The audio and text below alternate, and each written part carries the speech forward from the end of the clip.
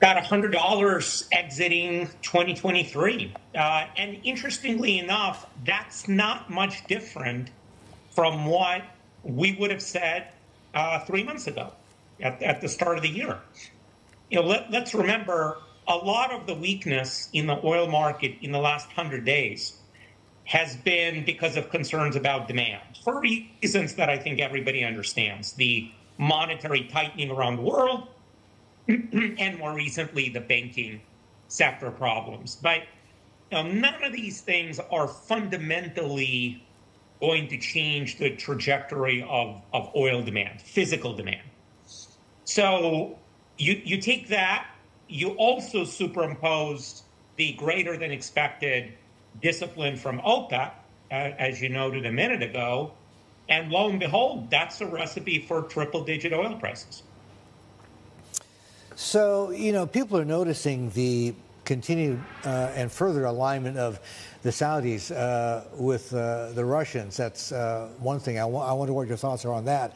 And the second thing is, if oil does, with this surprise production cut, further cuts, and targets of 100, if not north of that, by the end of this year, what does this do to the G7 price cap on Russian oil?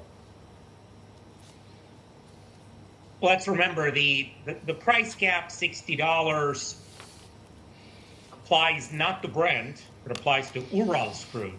And Urals is trading about $30 discount right now to Brent. In fact, it's been trading at a $30 discount to Brent, really going back to the early weeks of the war.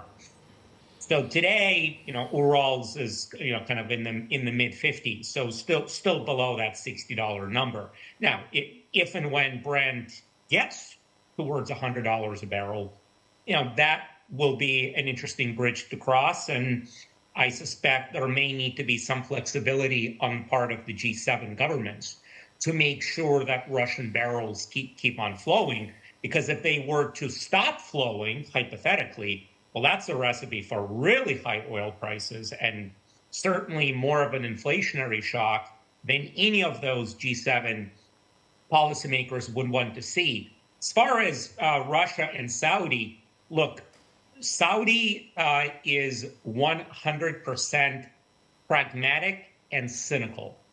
If Saudi needs to cooperate with the Kremlin to maximize Saudi's revenues and economic well-being, then guess what? That is precisely what the powers that be in Riyadh will do. They have absolutely no problem doing business with the Russians, notwithstanding the war.